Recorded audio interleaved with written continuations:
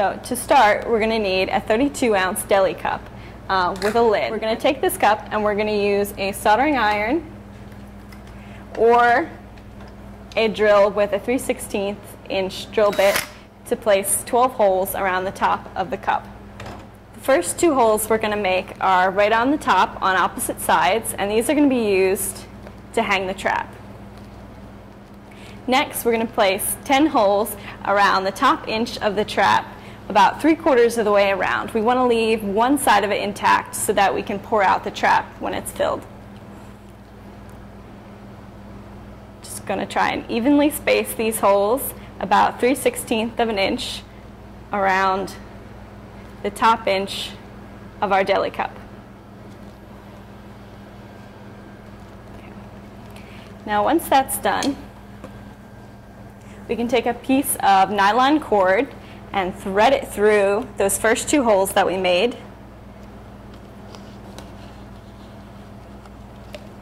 In order to make a handle. Now that that's done, we can work on the lid. We're going to take the lid, and you see I placed a small hole right in the center. We're going to use a paper clip and thread it through, and this is going to be used to hang a yellow sticky card into the trap. So I've bent the paper clip, and now I'm going to use just a dab of glue to secure that in place. And wait just a few moments for this to dry.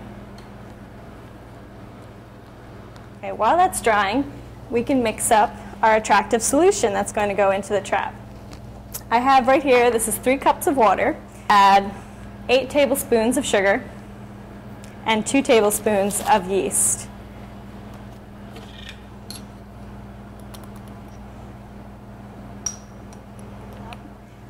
And add just a drop or 2 of dish soap, unscented dish soap, to help break the surface tension. Now this solution is actively fermenting, so you're going to want to make this the day you use it.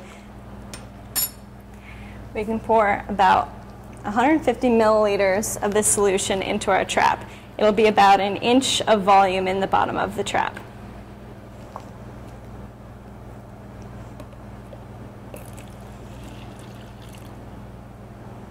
Okay.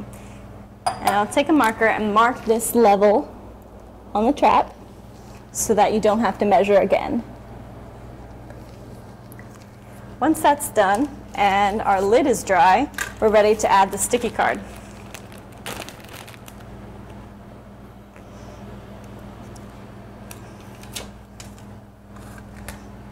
Okay.